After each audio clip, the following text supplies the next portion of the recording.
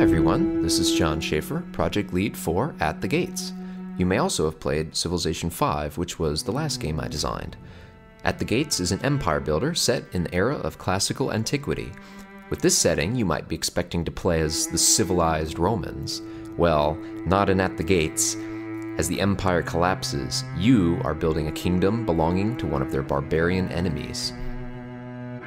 I really believe that At the Gates is pretty important for the future of strategy gaming. Not because it's going to be a humongous title that sells millions of copies, but because it shows that smaller titles, or at least titles that are developed by a smaller team with a smaller budget, can still have the same amount of depth as much bigger and more expensive games.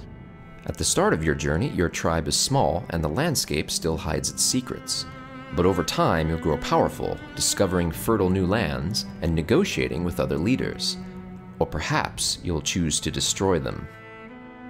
To create At the Gates, we're putting a lot of the back-end code into a separate library that we can reuse when we create our next game.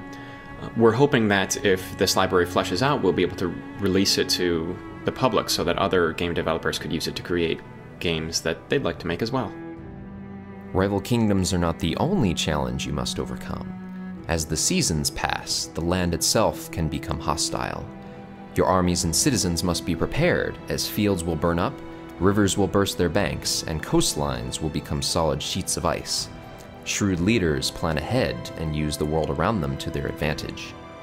Assuming the project is funded, from this point forward, I'm going to be working with my friend to be implementing great 2D animations on the units, and as far as the terrain goes, I want to make a lot of different pieces, a lot of variation, so that you don't have any repetition and it looks very organic. The Dark Ages were a harsh time. Eventually, the world's resource deposits become tapped out. You can solve this problem by borrowing from your neighbors, or by moving your entire kingdom and migrating to more fertile lands. Your formidable rivals are represented with portraits that help illustrate their unique personalities. While you can always crush them, it's also possible to forge a mighty alliance by working with them.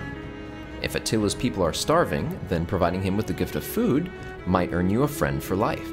We can complete the programming with such a small team because the same people who are doing the development are the people who are deciding what goes into the game.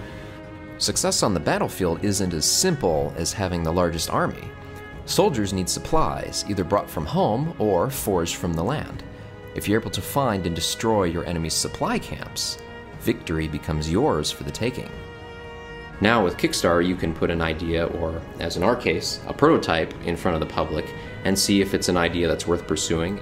You'll spend much of your time dealing with the Romans, and in the process, you'll become more like them. Completing requests for the Empire or capturing its cities will give you access to powerful new technologies. There are a number of other unique features in At the Gates that we didn't have time to cover in this video, but you can learn more by going to our Kickstarter page. Just head over to Kickstarter.com and search for At the Gates. At the Gates is going to be a special game, but only if it gets made. So please consider supporting our campaign and become an important part of an amazing project. Thanks.